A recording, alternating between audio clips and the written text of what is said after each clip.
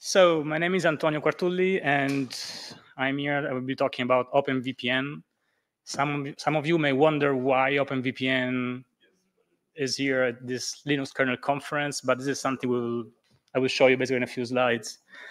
This is my first talk at this conference. It's also the first time I joined this conference, so I think it's polite to give a little introduction about myself.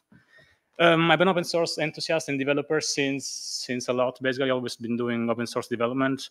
My first kernel contribution went into Batman Advanced, if any of you know that. It's a wireless mesh routing protocol.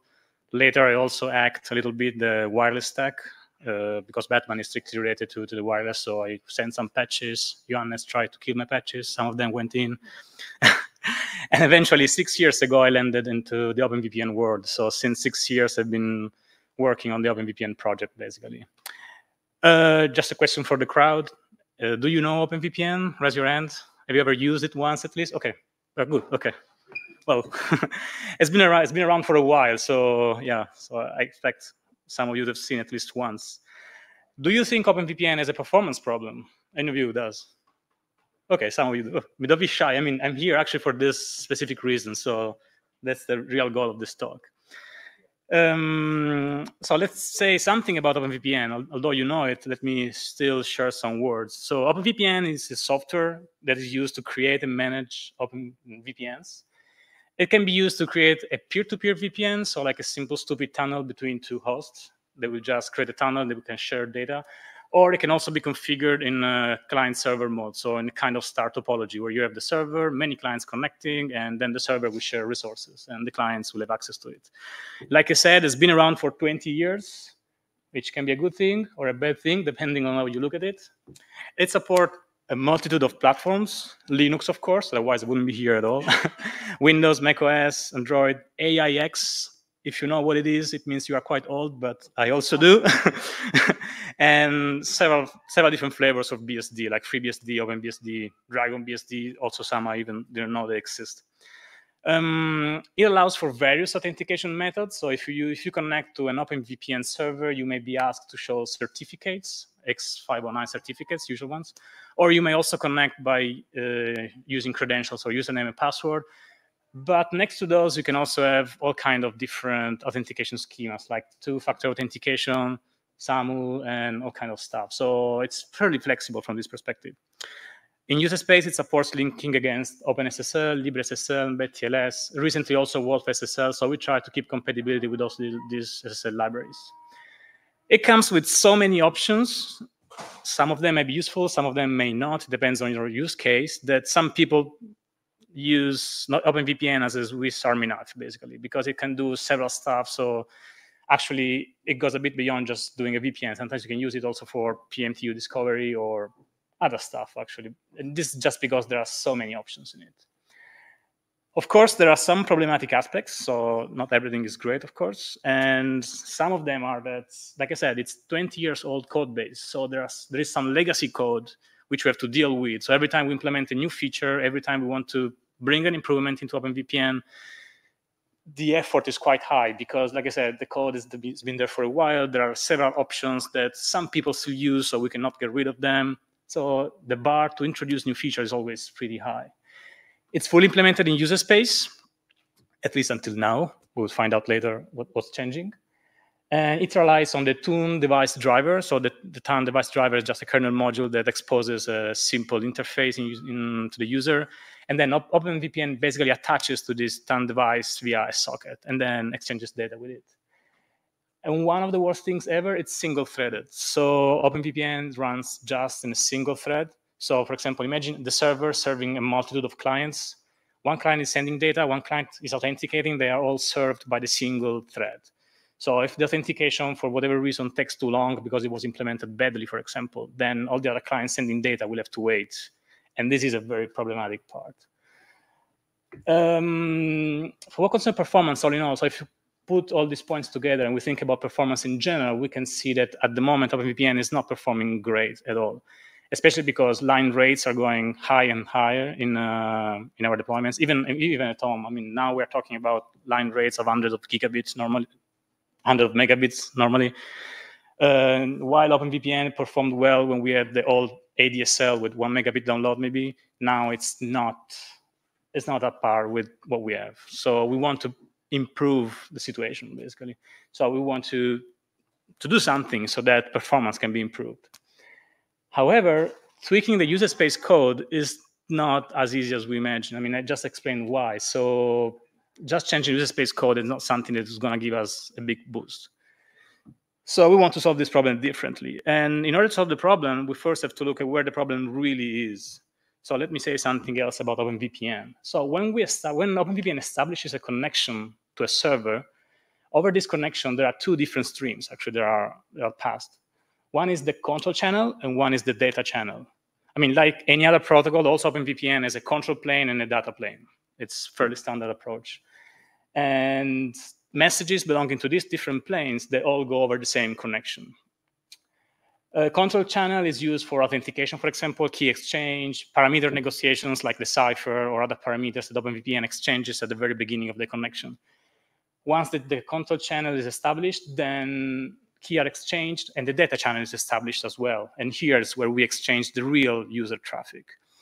So among these two, of course, the one we want to focus on in order to improve performance is the data channel, because that's where the actual user payload is being sent over. And the problem here is that since OpenVPN is a user space application, in order to do all its processing, traffic from the data channel has to be copied to user space and then back to kernel space in order to be available to the user, basically. I have a little diagram here which will help us to understand a little bit more. So on the right, we have the internet. We have a packet coming through. WAN 0 is our WAN interface. When the packet is received, it first has to go to user space so that OpenVPN can process the packet. And process the packet simply means decrypting the packet, because of course the VPN is encrypted, possibly perform some kind of routing, and depending whether the packet is targeting this host, we will deliver to TAN 0 the packet, so back to kernel space, to TAN 0, and then finally to a user application. So we can see that we're doing a double copy basically from kernel space to user space in order to process the packet and then let it go through the normal flow. And this is what is eating us the most. So this is where the performance penalty is coming from. So here we thought about what can we do to improve the situation. And one thing we came up with is, why don't we move the data channel handling to kernel space? So instead of doing everything in user space, instead of doing everything in this single thread in user space, let's decouple the two channels. Let's take the data channel and move it to kernel space. And here we came up with this idea that we called OpenVPN Data Channel Offload, or DCO for short. I will use the term DCO often in the slides to refer to this new component. So in this case, the schema that we've seen before changes like this. So we don't have the processing in the user space anymore of the data traffic, because when the traffic arrives from the internet, it goes directly into this OpenVPN DCO kernel module. It gets decrypted, routing will apply, anything else that we need to do to the data traffic, and then eventually the traffic will either go out to the internet again or will be delivered to DCO 0. So as we can see here, we are not sending the traffic to user space and back like we were doing before. So we're basically moving the data channel down into the kernel. Oh, yeah. There is another new thing here that we didn't see before, is this netlink socket, which is connecting user space to kernel space. And basically, that's the connection between the OpenVPN process in user space and the kernel module. Because the kernel module, the DCO kernel module, will still require some kind of configuration, like these are the keys to decrypt and encrypt. This is the IP of my peer. So we need some kind of communication channel. And this communication channel is netlink in our case. So a few more words about OpenVPN DCO. So what is it exactly? It's a virtual device driver. So you can imagine it like any other virtual device driver, like VTH or any other virtual device driver we have in kernel. So basically, it exposes an interface to the user that you can see with IP link. So you'll see this new interface of a different type, of course, of a new type. And basically, inside the driver, we are implementing the handling of the data channel. It performs encryption and decryption using the kernel crypto API. So we are trying to not reinventing any wheel. We have enough in the kernel, enough wheels in the kernel that we can reuse. So the idea is to reuse the crypto API. At the moment, we are just supporting AES, GCM, and Chachapoli. However, the module is implemented in a way that can be easily extended. So if somebody comes up with a use case where we need a different algorithm, it's easy to extend and implement it. Like I said before, the configuration is implemented using Netlink with this new generic Netlink family of VPN. Interface handling, so creating a new interface, deleting an interface, was originally implemented using RTNL so that you could use IP route, so IP link, new DCO0 type of VPN, and you could create your interface. However, after some discussion on the kernel mailing list, it was pointed out that creating a DCO interface with RTNL, so with IP route, doesn't really make sense, because once we have the interface standalone, we cannot do anything for real. We still need the OpenVPN user space process to run in user space that can drive this interface. So we said, okay, let's move everything to Netlink then. So similarly to Wi-Fi. In Wi-Fi, you also create interfaces using Netlink, and the same we do now with DCO, basically. And just pointing out here that this generic Netlink approach is what's coming in version 0.2, and I'm currently working on it. So if you look at the patches that were sent on the Netdev mailing list, you will not find this new approach yet, but we're still with the old approach. For what concerns routing, so like I said, there is still a routing component in DCO that we will explore a bit more in detail later. We are reusing basically the main routing table from the system. So we also don't want to implement a routing layer inside the kernel module, but we want to rely on what we already have in the kernel. So later I will also explain a little bit how this actually works. And similarly to the user space program, also with DCO, we support TCP and UDP transport layer. This is a characteristics of OpenVPN. OpenVPN can run over TCP or over UDP. Of course, UDP is preferred because with TCP there is some more overhead, like was explained by John at the very beginning during the keynote speech. But the same still applies to DCO. So in DCO, you can also use TCP or UDP. And the control channel, so we've been talking about the data channel. So we're moving the data channel down to kernel space. But what happens to the control channel? Well, the control channel stays in user space. So that's the whole idea. We don't want to add too much complexity to this kernel module. We don't want to bring the entire OpenVPN complexity to the kernel. We simply want to move the fast path, so the data channel processing. So all the bells and whistles, like I like to say, from OpenVPN, they will still stay in user space. So all the authentication methods, like I said before, all this kind of stuff, all kind of features that are supported by OpenVPN that are not related to the data channel, they will just stay in user space. How does this work? Because a little detail I haven't yet explained is that since the control channel is in user space is in charge of creating the connection. So user space creates the connection to the other peer. So imagine the client connecting to the server, establishes the connection, performs the handshake, so some parameters are exchanged, like, yeah, let's do Chachapoli, let's use this MTU. And at this point, OpenVPN in user space will use Netlink to inform DCO, hey, we have a new peer now, this is the IP, this is the key you have to use for encryption and decryption, and this is the socket you have to use in order to communicate with this peer. So we actually pass the socket down to kernel space. If you want to know the details, we simply pass the file descriptor via Netlink, and then the DCO module will perform a socket lookup in process context, and will basically retrieve the socket structure matching that particular file descriptor. So since now the socket is in kernel space, is basically owned by kernel space, how do we send the control packets back to user space for processing? Originally, we took the, let's say, easy approach. We have a Netlink interface, then, well, let's use Netlink also for sending and receiving the control packets. So when DCO receives a control packet, it detects that this is not a data packet and will just forward it to user space using Netlink. The same if user space has to send the control packet out for whatever reason, then it will also use Netlink to pass this packet down to the kernel, to DCO, and then DCO will send it over the socket. This approach was okay, it just adds some more complexity because, of course, we have to extend the Netlink API in kernel space. We have to extend the user space program to deal with this new transport, let's say, which is not the socket anymore, but it's Netlink. So again, on the mailing list, I got some suggestion, and the suggestion was, why not simply ignoring the control packets arriving over the socket? And that's because user space still keeps a copy of the socket. It's not like throwing it away. So if DCO simply ignores, I use this word for now, I explain later what it means, ignores control channel packets, these packets will simply bubble up in user space like before.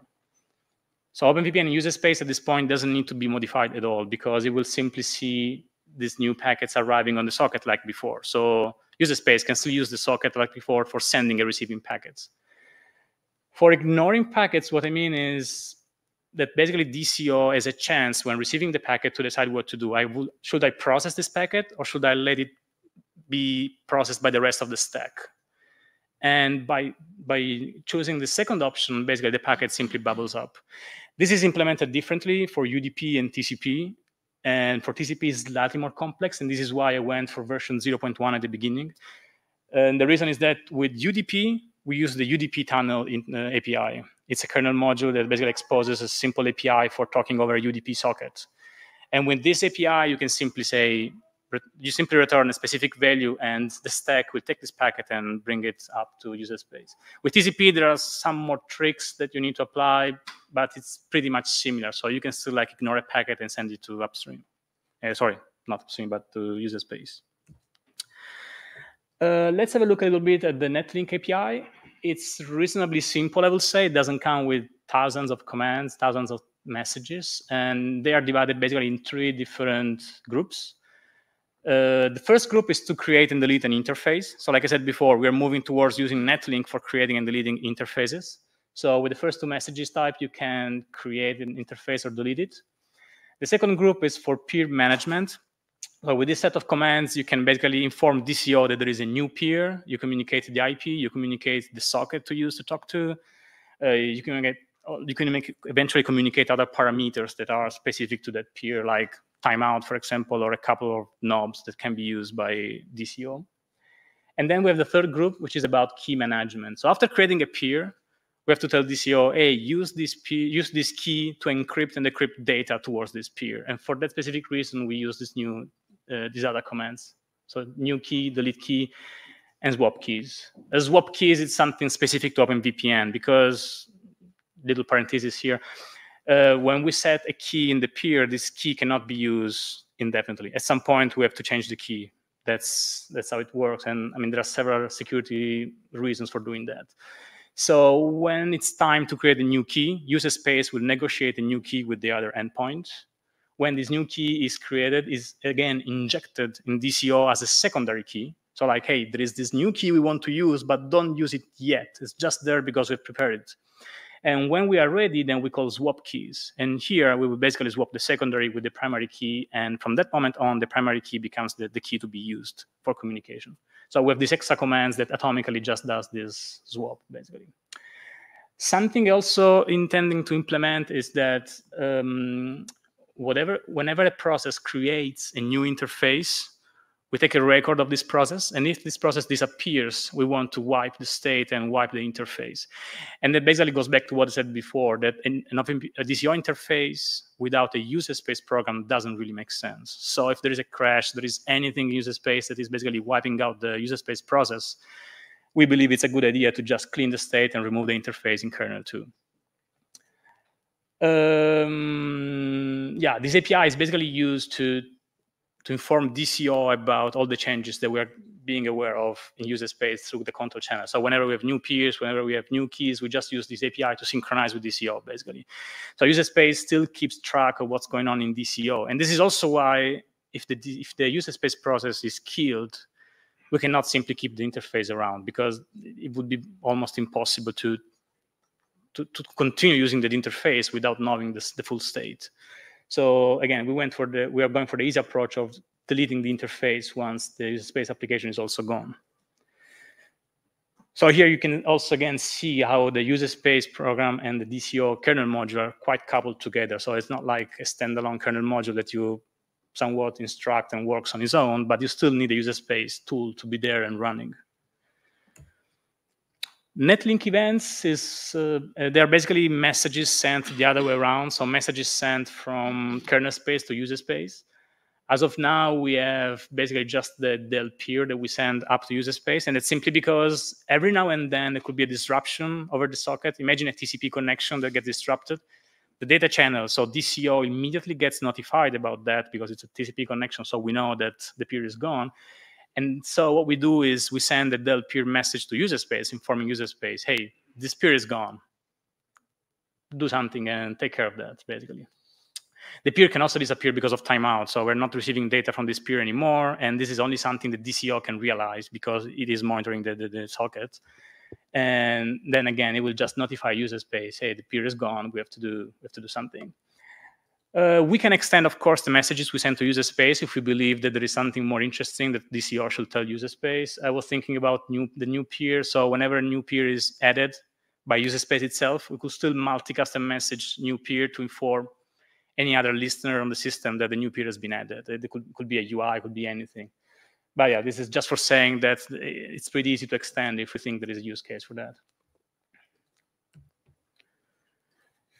Okay, for what concerns crypto, like I said before, we're basically relying on the crypto API. So again, we're not reinventing the wheel. We're just using the crypto API provided by the kernel. And at the moment, we are using the AAD crypto components. And specifically, we're implementing the AES-GCM and the Chachapoli algorithms. AES-GCM is the recommended default choice, and Chachapoli is another emerging algorithm, which is sometimes better to use, for example, mobile phones or on constrained devices that don't have AES acceleration in hardware. So we support these two because we believe those are the main choices at the moment. And again, it can be extended if need be.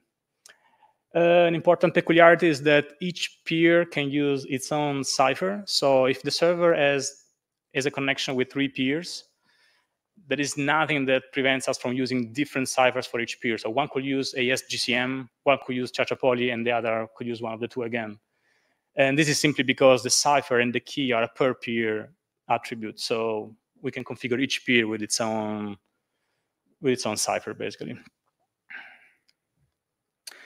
For what concerns the transport layer, so how we send and receive packets out to the network, like I said before, we support UDP and TCP. UDP is implemented using the UDP tunnel abstraction, which is very easy to use. So kudos to who implemented that. It's quite nice. And also provide us a very easy way to ignore packets, like I said before. So in the handler, we simply return a special value and we say, this packet is not for us, just let it go to the rest of the stack. For TCP, the implementation is somewhat similar to KTLS for whoever's seen that. So basically, we override the socket callbacks so that whenever there is new data over the socket, it's our callback being invoked, and we bypass whoever was supposed to receive instead the data. So also because of this, ignoring packets in TCP is slightly different, but still doable. And KTLS does something similar, so I'm taking inspiration from them to implement the ignoring packets part in TCP. Let's have a look a little bit more in details about the RX and the TX path. So here I'm explaining the RX path. So when a packet is received from the network, we store the packet in a pointer ring. And then we have one crypto worker that is in charge of processing packets one by one. So processing means decrypting the packet, decapsulate the packet because the packet is encapsulated in an OpenVPN wireframe, basically. And then, depending whether the packet is targeting this host or another host, we can either deliver the packet to the device, and we use NAPI in this case, or we look up the routing table and decide to send the packet somewhere else. In that case, then, yeah, we send the packet over the network. For what concerns the other direction, so the TX path is fairly similar, just mirroring, basically. So again, when we are sending packets out, whenever we have packets entering the DCO interface, these packets are first queued in a pointer ring again. It's a different one. Then we have, again, the same crypto worker that will encapsulate the packet, will encrypt the packet, look up the routing table to understand where to send this packet to, and then we send the packet over the network.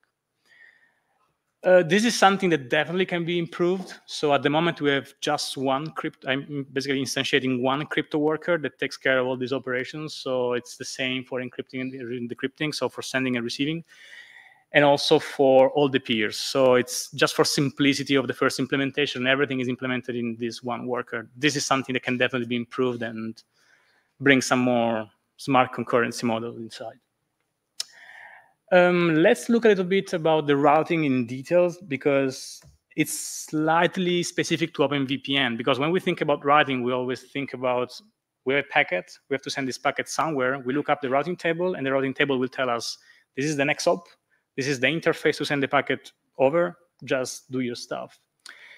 Now, this happens also, of course, in the case of OpenVPN, because the DCO interface is just like any other standard interface. So the packet is received. We look up the routing table. The routing table will tell us, hey, send the packet to the DCO0 interface. The packet enters the DCO0 interface and gets to our module. Now, imagine we are on a server. The server, at this point, has several peers connected. How does the server know to which peer we have to send this packet to? Because the packet was just forwarded to DCO, but there is no information about which peer we have to send the data to. So we have this second layer of routing that we have to implement in OpenVPN in order to understand to which peer we have to send this packet to. And in order to do that, we have a mapping that basically maps every VPN IP of our peers to the peer object that contains all the information for sending data to that specific peer. So when a packet enters the DCO interface, we will take the destination IP, we will look up our mapping, and we will check, do we know this destination IP? Yes. Which peer object is that? This one here. Let's send data to this peer. This is something, however, this is a problem that exists only on the server because the server is a star topology, so it's a point-to-multipoint configuration. So it's the server that needs to know to which peer to send data to. However, like I said before, OpenVPN can also be configured in peer-to-peer mode. And in that case, we just have one peer on the other side. So it's like the dumb tunnel configuration. In this case, there is no routing because anything entering the tunnel, we just know that it has to be sent to the other side of the tunnel. There is no routing decision to be made. So this problem I'm talking about here is really specific to server mode only. However, there is a slight complication to this scenario, which is what if the packet that DCO just got is not targeting one of our peer, but is targeting a host that is behind the peer. So imagine that the client connected to the server, it's a branch office. So it's just the router of this branch office that is connected to the server, and there is an entire LAN behind this client. So we need a way to understand how to send this packet to the right peer in this case as well. And here the destination IP is not going to be helpful because the destination IP is not the IP of any of our clients because, like I said before, the destination is a client behind, it's a host behind the VPN client. So we have two options at this point. We extend our internal routing, so we reinvent part of the wheel, and we implement our own routing so that we store all this information inside DCO. And little parenthesis, this is what happens in userspace. Userspace has its own routing implementation. So inside userspace software, at the moment, there is a routing table exactly for this specific goal. So whenever we have a LAN behind the client, userspace has to be configured with a specific directive and needs to be informed which LAN is behind which client. With DCO, I didn't want to do the same. I didn't want to add this complexity. So I said, well, what can we do? I said, well, how about we tell people using DCO to simply add a more specific route in the routing table. So something like this. I have this LAN 10.18.10.10/20, and it can be reached via this specific host here, 10.231.031. And this gateway, this next hop, needs to be the VPN client IP. So basically, I'm asking the user, please configure the routing table so that you can tell me directly which one is the peer that is serving this LAN. So at this point, I don't need another routing table inside DCO. I can just use the main routing table. So what will happen is that when we receive a packet, we take the destination IP, and instead of going directly to our mapping, we first go in the main system routing table, and we do a simple lookup. If the lookup comes up with an entry, and this entry has a gateway like the one I'm showing above, then we just take this next hop, and we say, okay, our destination is not the destination IP in the packet, but is this next hop we just retrieved from the routing table. If no entry is found, then we assume, okay, this packet is possibly going to a client directly, so we don't need to do the lookup. And then we use this resulting IP in the mapping I explained before. And then we select the peer, basically. So again, we have this second layer of routing in DCO, but we didn't re-implement it from scratch. We simply used the main system routing table directly. And this was a great simplification, I believe, because implementing another routing layer, again, in kernel wouldn't be really useful, I think. Another important aspect of this DCO module is that, like I said before, it's driven by a Netlink API. Now, if in user space we have OpenVPN driving this DCO module with the Netlink API, or we have another user space program, DCO does not really care. As long as it's fed with the right information, it will just do its job. So the way DCO is implemented, it's also a way to allow everybody possibly to implement its own VPN. And I'm saying this because I know, I mean, my experience, even on IRC, every now and then we got reached out by people that want to use parts of the OpenVPN protocol, but they don't know how to interact with the user space program. So with DCO, this will be simplified a bit. So basically, if you have your own VPN implementation doing some smart authentication and you lack the data channel, then you can just use DCO via Netlink API. So that's why I said bring your own VPN, kind of. The DCO kernel module, like I said before, the first version has been sent to Netdev mailing list. Actually, I sent a version 2 already. I received some reasonable feedback, especially from a guy called Sergey. I don't think he's here, but it was very good feedback. And so now I'm working on what I called version 0.2 in the slides. So I'm still working on a new version. However, the current code can also be found on GitHub. So if you want to have a look, you can go on GitHub directly and look it up.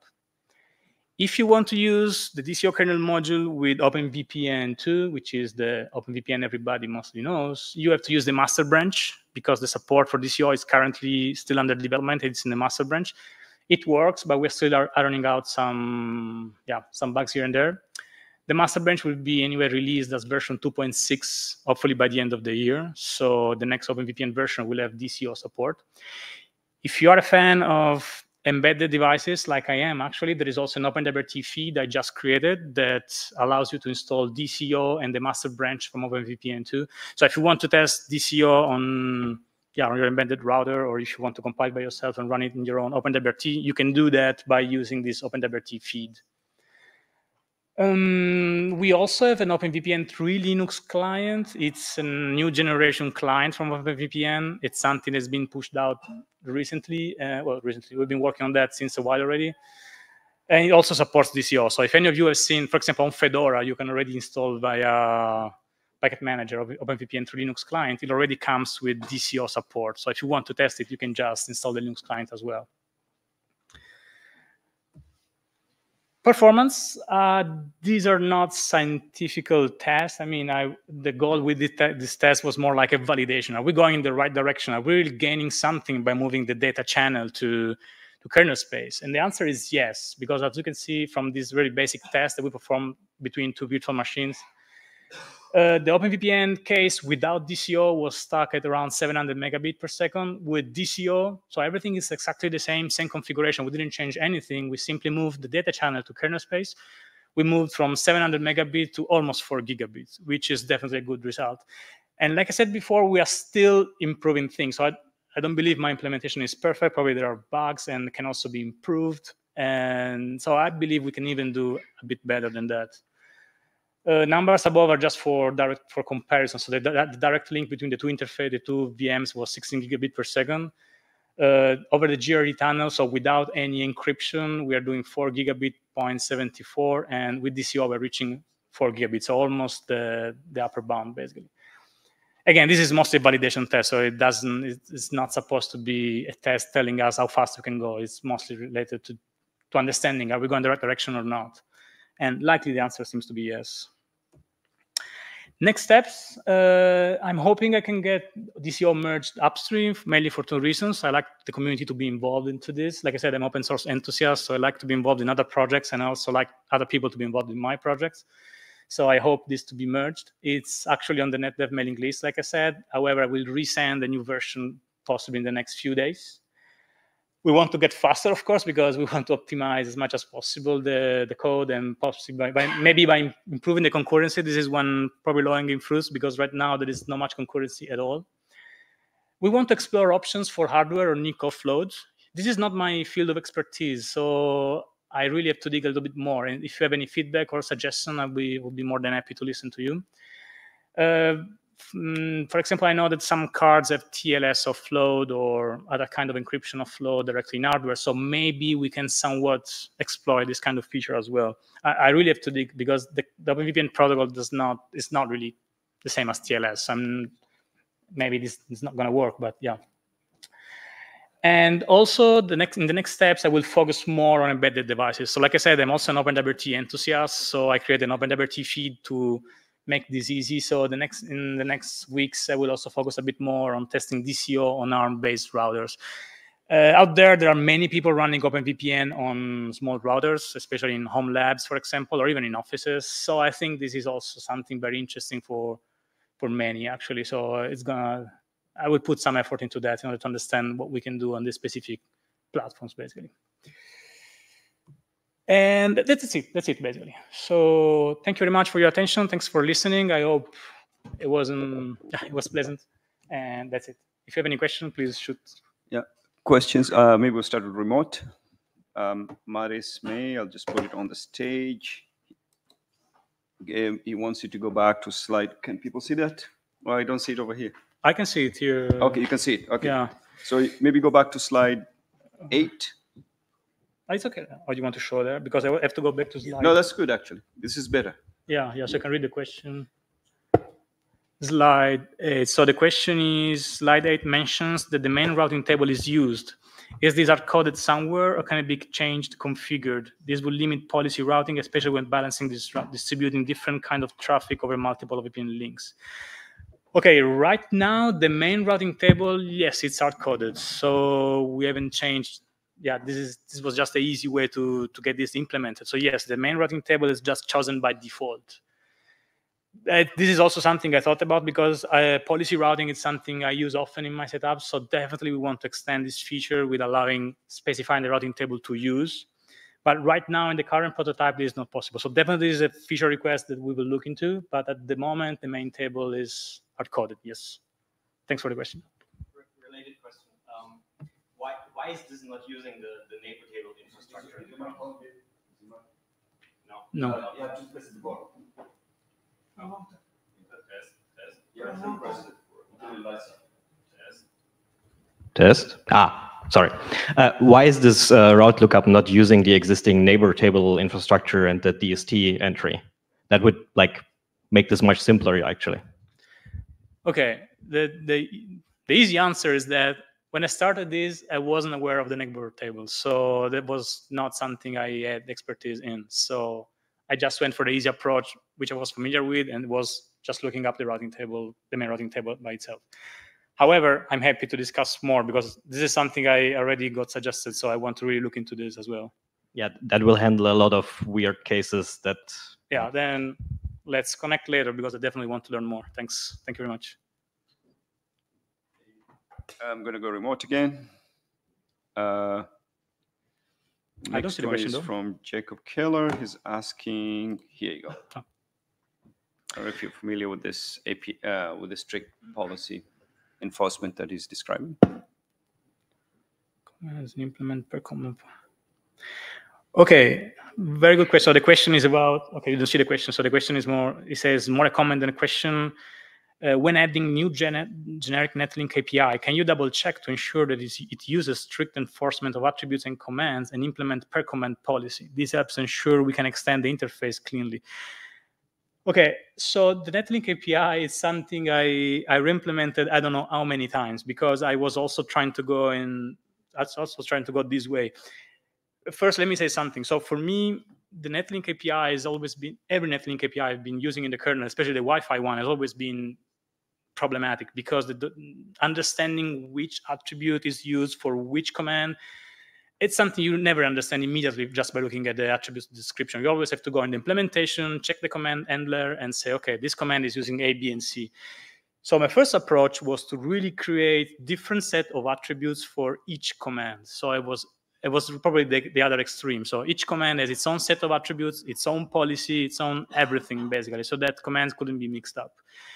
And when I sent this version of the code to the kernel mailing list, somebody complained a little bit, because several attributes across different commands are pretty similar. For example, the peer ID, so the identifier of the peer, it's something that is basically used in almost every command.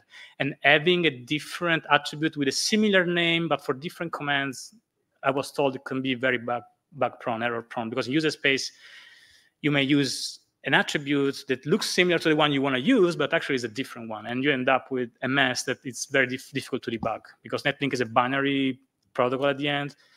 So yeah, it can be problematic. So yeah, I'm looking into this, and Jacob, if you have any suggestion how this can be implemented in a clean way, if you have any pointer for me, like another kernel module implementing this the way you are suggesting, I'd be more than happy to have a look at that. Maybe let me just give a little bit clarity. So their point is sometimes people add attributes or things, and then later on they want to extend it a little bit, and it's kind of difficult because it can't be backward and forward compatible. So this strict enforcement, if you follow that policy of making it a strict enforcement, it's much easier to add extensions in the future. Okay. So I think you should do it if you haven't. Okay. Any questions from the crowd? Okay. In the first slides, you mentioned multi-threading. Is there any work going on in this direction? No, like I said, in the last slide, it's something I want to work on. In the last slide as well. So it's part of the next step. So definitely something I want to look at. I mean, as we know, it's not easy because once you introduce multi-threading, then there are other problems that come up. So in the first implementation, I tried to stick to something simpler because, like I said, this is more like a first version that wants to show whether we're going the right direction or not. Now that we know that we're going the right direction, definitely can be extended with multi-threading. I'm already thinking about that because, for example, the simplest way would be to just use different threads for different clients. For example, there is no reason for using the same thread, the same worker for all the clients. So that would be a first low-hanging fruit that we can implement. So definitely there are some ideas. You're welcome to join the crowd if you have some ideas. Just comment on the mailing list if you want, or join the IRC channel. But yeah, we want to look into that deeper. Yeah. Thank you for the question. So we're probably going to speed it up a little bit. There's a lot more questions online. Ooh. I don't know if you can see them, but maybe I'll just pick one. Okay. Do you have a?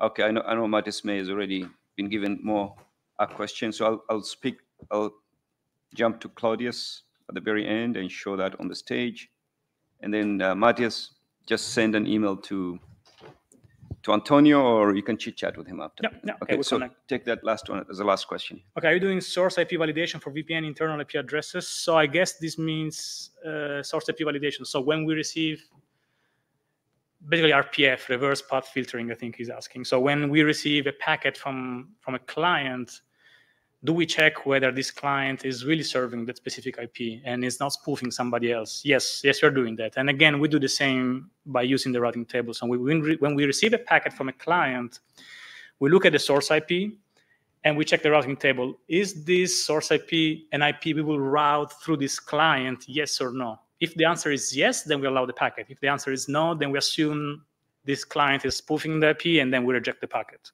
So that's what we're doing now. Thanks for the question. Okay, I will just join the lounge maybe so other questions can be asked. Please show up on the lounge. He's going to create a table there and talk to Antonio. Thank you, Antonio. Thank you very much. Let's give it.